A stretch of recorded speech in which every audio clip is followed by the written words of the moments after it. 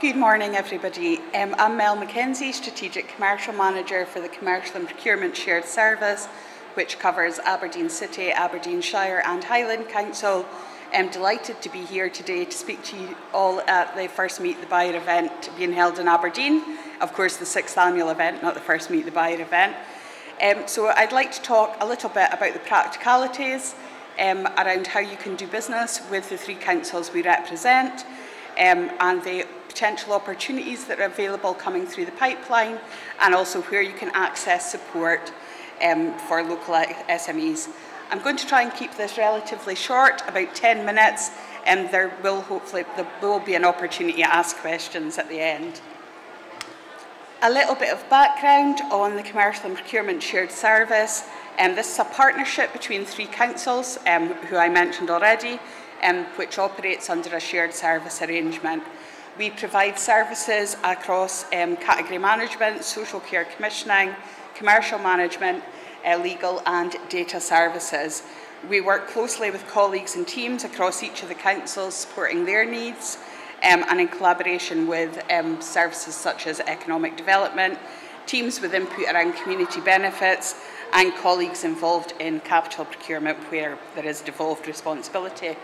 Our overall vision for delivery of services is to deliver innovative, sustainable, cost-effective and high-quality strategic procurement services, maximising outcomes and values and fostering collaboration. This next slide here shows the scale of the 3 councils' spend annually. So this is based on the full financial year 22-23 figures. Maybe just to say this is based on all arrangements and new procurements in that financial year. But Aberdeen City Council issued regulated procurement notices in this period to a value of 306 million, with a further 11 million through quick quotes. In the same period, Aberdeen Shire issued regulated contract notices to a value of 55 million, with a further 23.5 million through quick quotes. And Highland Council issued regulated contract notices with a value of 142 million, with 27.5 million through quick quotes. And I think, as Councillor Allard said in his comments earlier, construction, capital procurement is an area where there is significant opportunity.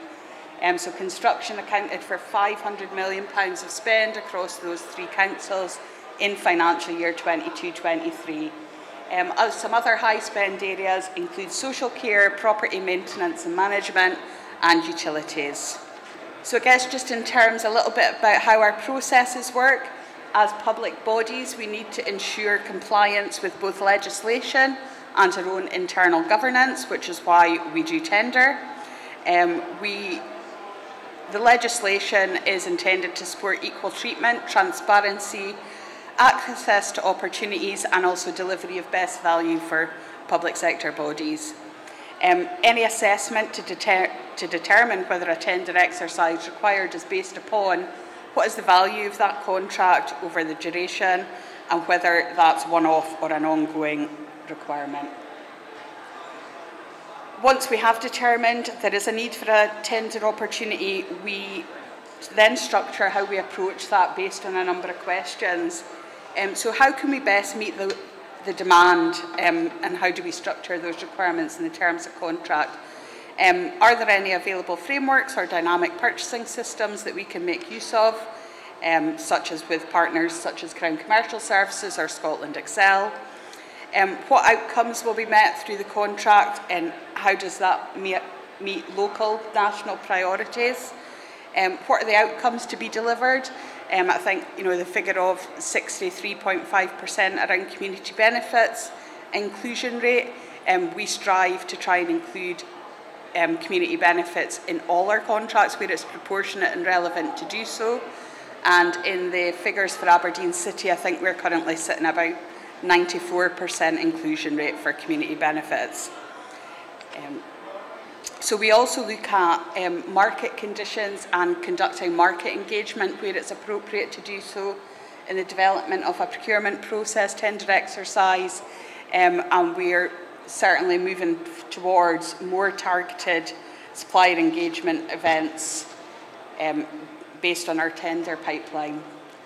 To access opportunities, ensure you're registered on the relevant tender portals, so Public Contracts Scotland, Public PCST, so Public Contracts Scotland Tender.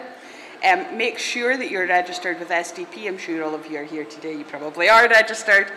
But registration's free on all of those sites. Really important though, particularly for Public Contracts Scotland and Public Contracts Scotland Tender, that you ensure your profile's up to date, contact names are current, because that way when we're reaching out in terms of opportunities, particularly around quick quotes, those are going to the right people, and those people are also receiving alerts which are set up in the system. For the Commercial and Procurement Shared Service, we also have a LinkedIn page. So if you search Commercial and Procurement Shared Services, we are using LinkedIn more regularly to promote events and also where relevant publish tender opportunities. Also to highlight some framework opportunities that Scotland Excel have published, for example. So really trying to use that as a tool to engage more with suppliers as well. Further supports available.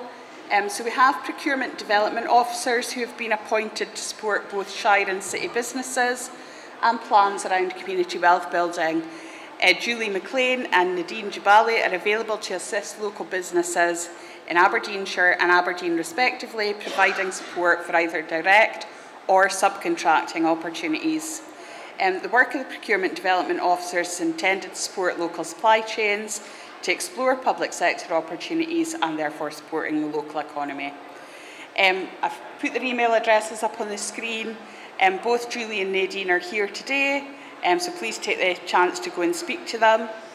We're also planning a series of business breakfasts, so we'll be supporting the events that Julie and Nadine are holding. So there's one in Aberdeen City Townhouse on the 3rd of October, and there are two planned for Aberdeenshire, Inverurie on the 8th of November and Stonehaven on the 15th of November. And we'll be posting updates on those on social media. Okay, so a little bit around some upcoming opportunities. There is an upcoming opportunity for electric vehicle infrastructure. This will be a 4-council collaborative procurement exercise, the Shared Service Councils plus Moray Council. We are looking for a partner for EV infrastructure, so that will be the install, maintenance, etc. And we anticipate that there will be opportunities within the supply chain for local suppliers, particularly around the install and maintenance. The heat network, this is something which is specific to Aberdeen City. There will be a procurement coming out shortly for a feasibility study and subsequently for a design and build. Again, with this one, particularly around the design and build, we expect there to be local supply chain opportunities. For Aberdeenshire, there's a minor works framework which is due to be published shortly. So this procurement is designed to establish a framework across 9 trade categories and also 6 geographical sublots within Aberdeenshire. So this is for the delivery of minor works projects. We have some consultancy frameworks that are being set up for Aberdeen City, so structural engineering and mechanical engineering, and also a civic hospitality opportunity for Highland Council. That's for the Inverness Townhouse catering and event opportunity. This is just a sample of the upcoming procurement opportunities we have. We are due to publish our annual reports for each council over the next kind of 4 weeks. Those will be on the council's websites, and each of those includes a future regulated procurement pipeline. And those will be posted on each of the council's websites on the procurement pages, where we not only publish our annual reports, we also publish our contract registers, and we publish things like our joint procurement strategy. So a good place to go to find some initial information, contacts for procurement teams, etc. All right, thank you very much for listening to me, and I will take any questions now. We have had a couple in through the app, so we can start with those. Somebody's asking about what are your sustainability requirements?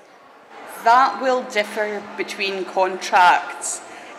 We will generally include some sort of environmental sustainability criteria, but as I say, it really does differ depending on whether it's a capital project or for something else.